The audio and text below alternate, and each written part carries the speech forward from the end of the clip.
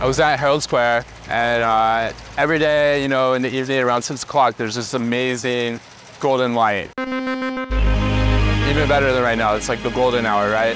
And you'll see literally every photographer you know.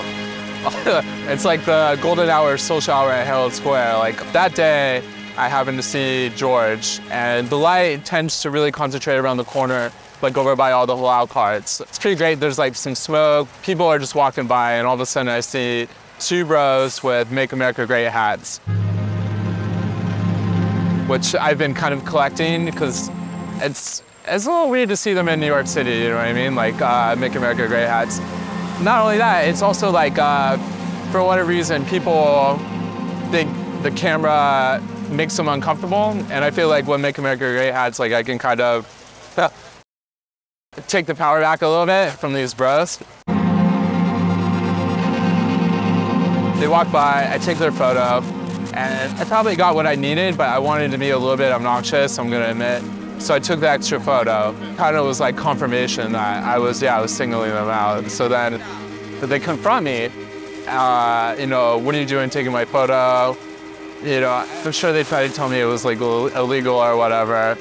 And they were starting to get into it. They wanted to grab the cops to basically tattle on me. I made them uncomfortable for 5 seconds.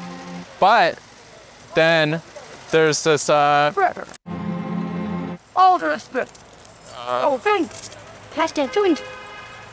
So they went to get the cops, but what is also unique about Herald Square during this golden hour is there's this like Korean Jesus evangelist who is every street photographer's best friend and enemy, because she will just like latch onto you, take you on a journey basically, speak in tongues, tell you Jesus bless you. And I kind of love her, even though she's literally the craziest person in New York City. But in this particular instance, while these bros were getting into it, the Jesus lady comes over, she grabs me by the arm, and she just drags me away from this scenario, from the situation, like all the way to where we're standing. But she's talking to me, and I'm like, yeah, I got away from it. But I look back, and of course, it's our brown friend George with Trump supporters and 4 cops. 5 NYPD counter terrorist cops walk over and asking, you know, what are we doing? You know, why are we taking people's photos? Chris ran off and left me to the wolves. It wasn't even that I didn't want to engage with them, it's just that you really don't have that much light, you know? And I could see the sun going away. I'm like, these cops are I work Monday through Friday. I got off work, I traveled all the way in the city from Brooklyn to shoot this golden hour at Herald Square, and they're wasting my time. That was the most annoyed part for me, is that they're wasting my golden hour. So I look back over it and I'm like, all right, yeah, I have to walk back over that. We spent maybe about 10 minutes explaining what the situation was, why we take photos, that we're allowed to take the photos.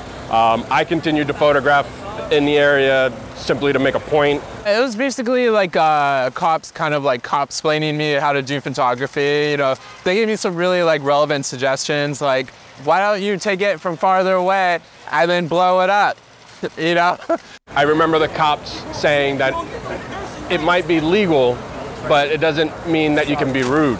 Or they gave me some other like really unique scenarios I never thought of. Like essentially like, you know, have you, gotten a zoom lens? You know, some really things that I'd never really mulled over before. Instead of defending our right to photograph, he sided with the Trump supporters and, you know, basically said we're being assholes. I felt bad that I kind of like ran away and put on George. I think I should have just like stuck it out.